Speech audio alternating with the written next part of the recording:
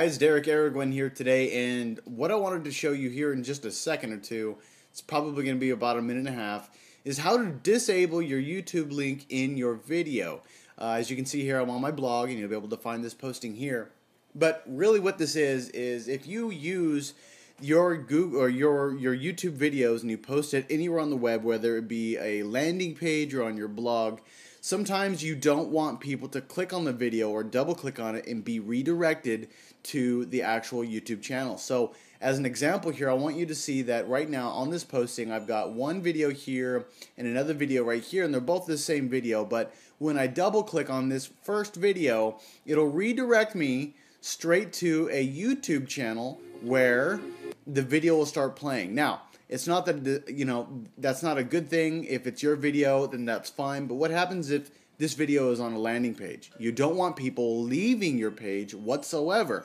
So today I'm going to show you how to get around that. So now that we're here on this YouTube channel, we're going to grab the embed code.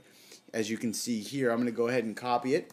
And then what I'm going to do is put it into a notepad because I'm on a Mac.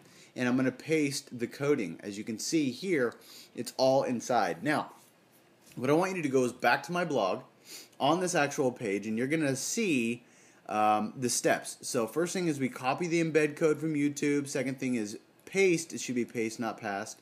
We're going to paste the code anywhere on the web that we'd like, but we put it inside of the notepad. And then locate where it says in the code, allow full screen equals true. And so we got to find that. Okay, so let's go ahead and pull that up.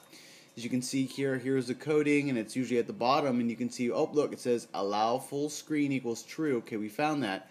And then step 4 says immediately follow the coding, or immediately follow that copy and paste allow networking internal. So I got to go back and reword some of these words in here. But anyhow, you grab this part right here, and then we're going to go back into the coding, and right before with after true, we're going to go ahead and paste that in here, and make sure you space bar too. That way there's a space between the end of the quote and with.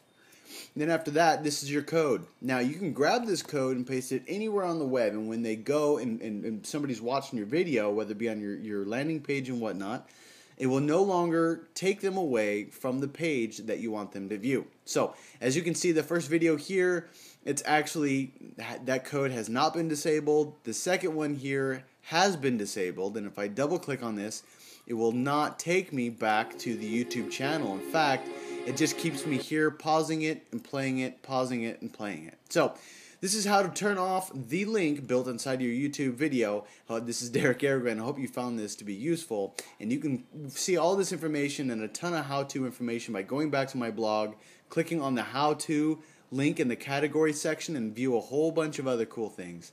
Anyhow, I'm signing off. You have a wonderful day. I'll speak to you then. Bye.